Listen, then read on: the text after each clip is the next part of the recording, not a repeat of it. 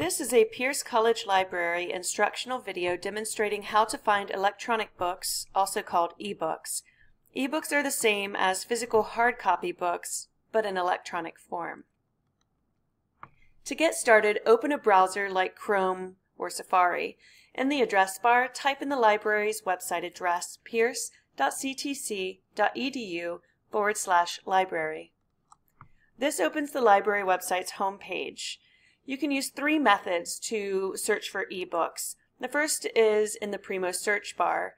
The next is in the Ebooks Central Database. And the third is in the EBSCO ebook database. We will use the library search using Primo. Our topic is sustainability in the coffee industry. We're going to type coffee industry sustainability, then click search. These are your search results.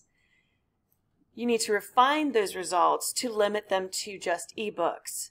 So you'll click on full text, and then you'll click on books, and then click apply filters. These are the refined search results. This list shows only books with full text online access. If you click online access, it will open up the ebook record.